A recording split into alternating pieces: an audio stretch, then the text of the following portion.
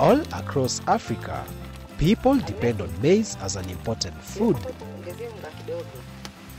But if it is not grown and harvested properly, molds will be able to grow on the maize. These molds can develop further in storage. Molds that grow on maize and on other food crops can develop deadly poisons called aflatoxins.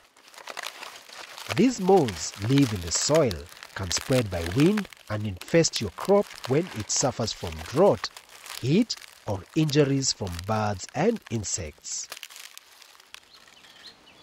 By keeping your soil healthy and by planting early, your plants will be strong and less vulnerable to insects and molds.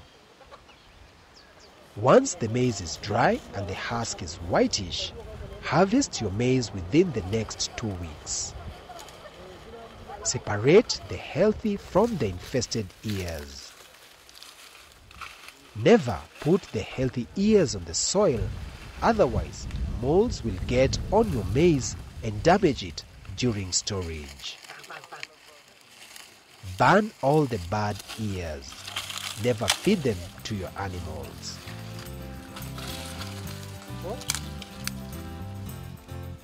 People and animals should stay healthy at all times and never eat food with poisons.